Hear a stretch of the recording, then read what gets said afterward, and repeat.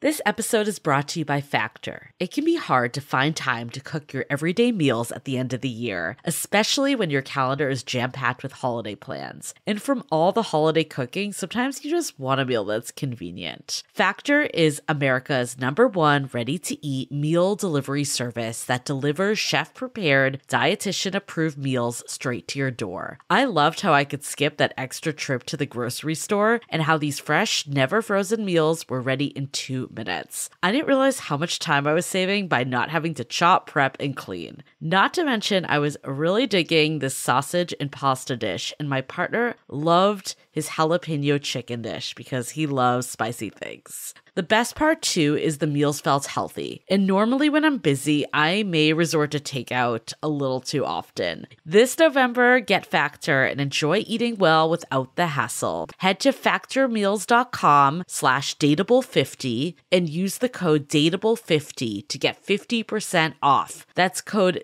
dateable50 at factormeals.com/dateable50 to get 50% off. Hi, I'm Yui Shu. And I'm Julie Krafchick. We're active daters turned dating sociologists. Here to dive into everything modern dating and relationships. Welcome to the Dateable podcast.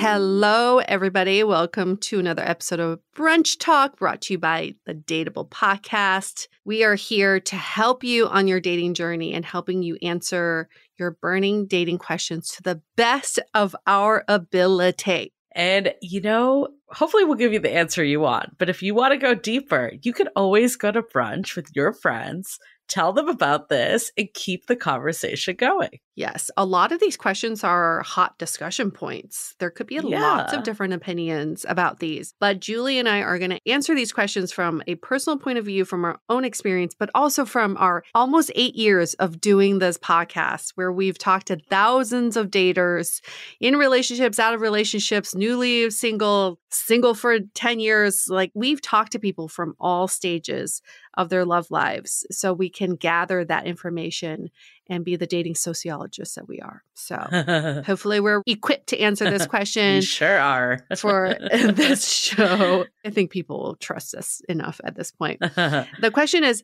can a first date just be a vibe check? Love this question. And this is one that you could really debate all day. Yep. So our listener that wrote in said, I wholeheartedly believe dating is metaphorically the highway to an exclusive relationship. Everything a man does, no matter how minuscule, furthers the car along the road. This was written by a hetero man. Putting that out there. The thing is, I like planning, but it can be exhausting being the one who needs to make every move and plan every date, especially for a stranger.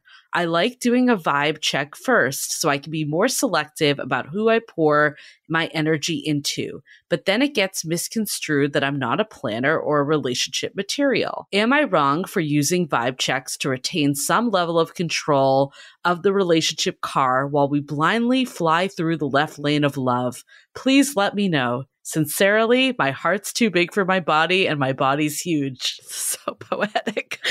Had to read that one verbatim because it just was too good. And also visually, I'm just picturing this. The sign off. Wow, it's very poetic. It's also a very good question because it goes back to expectations, what people expect for a first date. Julie and I always talk about this. First date is more of a meetup. You're just like, hey, how are you? I just want to make sure you're a real person. And it is a vibe check, but some people don't see a first date as that. Some people see it as like, you got to go to dinner, you got to do drinks, you got to do something more involved. So the way I want to see this is, instead of guessing what people's expectations are, get on a call with them, get on a video call or phone call and talk about what you both expect from that first meeting. And then you already do the vibe check over the phone. And so your first meeting can be a little bit more involved if you like. But what you don't want to do is ending up in a place where both people are expecting different things. And then you get misconstrued as the person who doesn't plan when you are just like, hey, we're just trying to get to know each other. I feel like the one good thing about dating during COVID was that we did video and phone calls. And it's somehow gone to the wayside. We've gone back to all of our old ways. And I think that this needs to be brought back because of the underlying problem here is that this person in today's world, if you're using dating apps, you're going on a lot of dates. And the reality is most of them aren't going to work out. And it can be a lot. And especially if you are more traditional, I'm gathering from this guy that he feels like he wants to take the lead. He wants to do the planning. It can be a lot to do that for every last person. So therefore, go on less dates instead. And I like the idea of bringing that back. This is so hard though, because I admit, like, as you were saying that, I'm like, I agree with you 100%. Like, it's a vibe check. It's a way to meet. Like, that's my logical brain. And then I'm thinking, if I went on a date and the guy was like, let's just meet up, go to a park, I'd be like, no. So I see where this is coming from. I see it. I get it. And I've totally judged people before for having cheap dates. Another thing that should come back from the pandemic, park dates, like all the creative ways that we dated, we've like fallen back. I know. I think the most important thing is to do the pre-calls, like you were saying, but also just say like, hey, like, I am someone that loves to plan dates. Like, I'm fully that, just openly, transparently say it. I'm going to be honest that with dating apps, it makes it really hard for me to do that for every last person. Mm-hmm. So I do like to like just get to know someone a little more organically, like I would if we met out and about, and use apps that way. Are you game for just meeting up, no expectations, at least for the first one, and calling this a pre-date even? And then at that point, we go on our actual date. I love that. I think that really sets the expectation. Because I agree with you, Julia. Like, logically, it makes sense. But then when someone does it and they don't communicate it, you're like, cheap ass. Like, took me for a walk around the block. Or you think they're not into you and you're not like worth it, you know? Right. Or they don't take you seriously. So I think that is really important to just set that expectation. But I like how you couch that in, I do like planning dates. Yeah. That's really fun for me, but this is not a date yet. And it's nothing personal. You got to say that too. Like, this is just the world we're in. And I really truly believe that because like we hear people complain about dating apps because everything feels so forced. Like the first time you meet, you have to make a decision right away if you want to keep dating this person, opposed to if you meet IRL, it's more natural. You just let things progress. So maybe you could be revolutionary and say, I'm trying to bring those tactics to dating apps. And then you don't come off as a cheap ass. Yeah, like this is a vibe check date. Vibe check. The word pre-date. Vibe check, I think that needs to go too. I feel like if someone said vibe check, I'd like would feel like they were like sizing me up. I like pre-date. Yeah, because it's a check. It's like, what are you checking? It feels icky. Yeah. Sounds like a test. Yeah, pre-date or like a meet and greet. A meet and greet. It's a meetup. We're doing a little meetup, something casual. You seem cool. Just want to see you in person kind of thing. Keep it casual and all of that. Yeah. But it's not a date. The minute you say date, it just sounds so formal and it feels like it needs to be planned out. Oh, yeah. There is also, I'm glad that this question is coming in because this goes out to many of you out there. If you're experiencing a similar conundrum, it's like, don't go out on that many dates. Stop going on back-to-back You're on too many dates. Yeah. You're all getting so burnt out because you're just like going out with everybody that you meet. Be more discerning with who you meet up in person. And maybe you all can actually start planning nicer dates because then you'll have the time and the resources to do so. I do feel for guys, though, because even, let's say you go on one date a week. Yeah. That could be freaking expensive. And again, it's the logical brain. I'll speak as a hetero woman that you're like, yeah, we should split it. But when that bill comes and the guy doesn't like take care of it, there is an ick feeling. Yes. At least for me. I don't want to say for every woman. It's a total double standard. I get that. I'm admitting it. But I feel for men right now because there's no winning, it feels like. Yeah.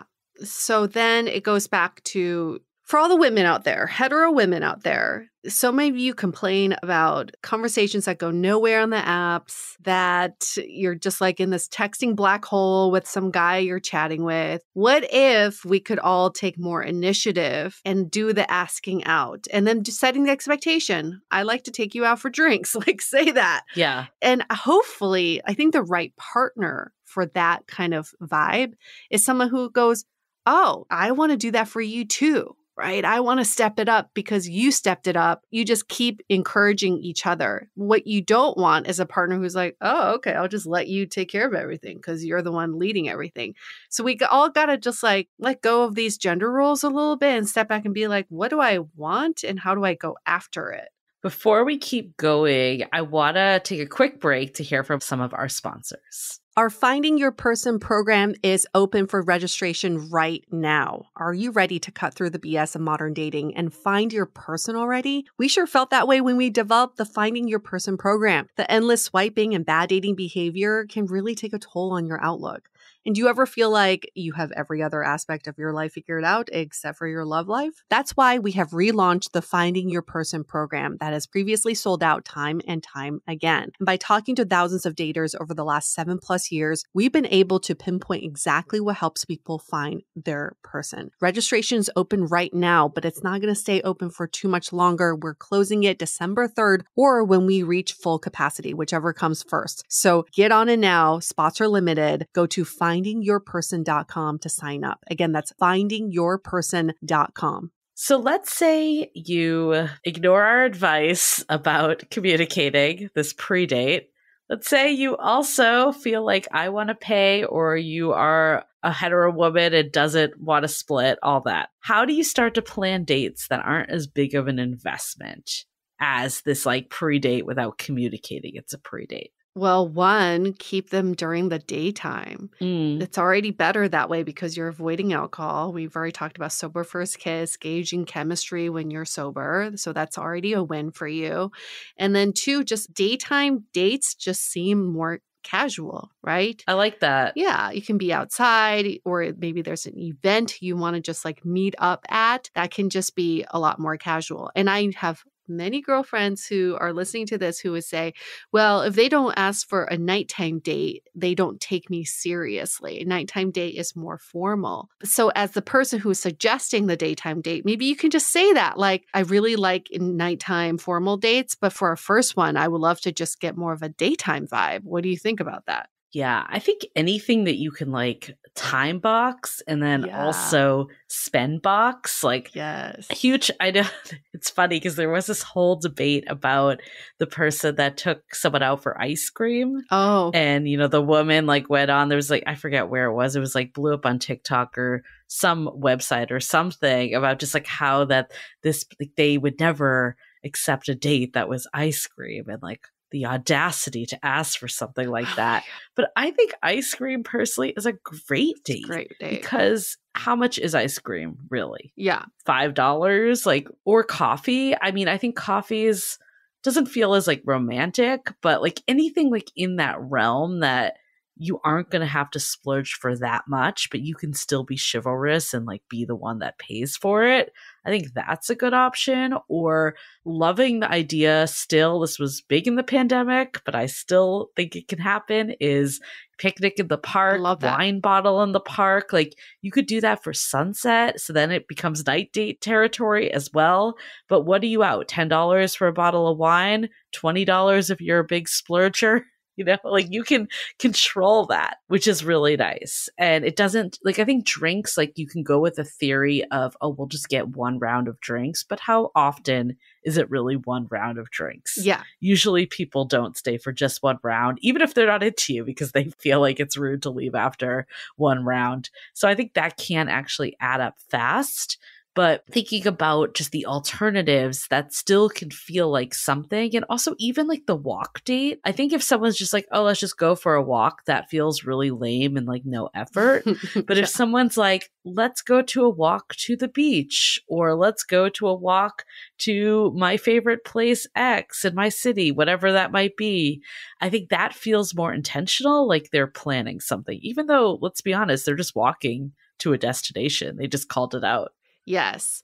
I like there's something about the touring your own city date where you and your date can say, well, I want to take you to my favorite XYZ in the city. Maybe you've never been to it. So then you both get a chance to show each other something and it can be more interactive. Maybe it's like not even a restaurant or a bar. It's like, I want to show you my favorite mural Yeah. In my neighborhood. That could be kind of cool too, just playing tourist in your own city. I also like the picnic idea because it can be very collaborative. It can, like, if you both find out you love cheese, you say, like, let's do a little picnic in the park and we'll each surprise each other with our favorite cheese and do a little taste test. Like, that seems really fun and cute and like definitely not that expensive. So before we wrap this episode, I want to get your take on one thing. Okay. So I've seen this happen before, but the person that's like the serial dater lining up all the meet and greets, they have their one go-to bar. And they suggest that all the time. It's usually a block from their home. Yeah. How do you feel about that? Having your place that you basically let people rotate in and out of? I used to fucking do that in New York. There was a bar down the street called Amber, and I knew the bartender. She was suss them out for me, and it was brilliant. As a woman, I think that makes sense because it's more of a safety measure for me, right? I know that the bartender's got my back. I know when nobody's roofing me, and I know that I can like just walk home. So I think there's something to be said about that. But for the guys out there who do this purely out of laziness, you can tell. I think it's such a turnoff to go on a date and the guy is like, oh yeah, I chose this place because it's a block away from my house. I'd be like, oh, all right. I see how it is. I was going to say it's only lazy if someone can find out. Yeah, there were so many times that I did that. And I'm like, I'm just not going to reveal that I live like a block away. See, this is where I feel like the gender roles are okay in this. I feel like, again, there's like a safety aspect to all of this. And I think it's absolutely okay and also encouraged for women to suggest someplace that's near their house. Yeah. But make sure that it's not like right next to your house because then your dates will all know where you live. Okay. Well, this was such a good conversation. We're all for the vibe check. Maybe rebrand it. Don't tell people they're going on a vibe check. Better communicate it. At least show that if things do progress, like you are going to step it up a notch. Yes. Love that. Thanks for that question. Thanks for listening, y'all. If you like to get your brunch talk questions in, you can email us. hello@Dateable Podcast is our email. You can DM us on Instagram @Dateable Podcast, or better yet, leave us a rating and review in Apple Podcasts. First, give us 5 stars. That's step number 1. Step number 2, tell us your question. Ask your question in the body of your review. If you've already asked questions in the past, did you know that you could actually update your reviews? And it'll just write over your previous review. So you can do that as well. You can ask as many questions as you want. And if you don't have a question and you just want to express your love for us, that will take as well. That's not a vibe check. You've already passed a vibe check at that point. You're in. We're in a full-blown committed relationship. Monogamous. Awesome. Well, thanks again for listening. Make sure to subscribe so you get this and all of our other episodes delivered right to you as soon as they are released. See y'all next week. See you next week. The Dateable Podcast is part of the Frolic Media Network. Find more podcasts you'll love at frolic.media/podcasts. You can follow us on Instagram @Dateable Podcast and visit dateablepodcast.com for access to all the episodes and our premium programs. Also, make sure to subscribe today if you haven't already on Apple Podcasts, Spotify, or your favorite podcast platform so you are the first to get all the latest episodes. And most importantly, stay dateable.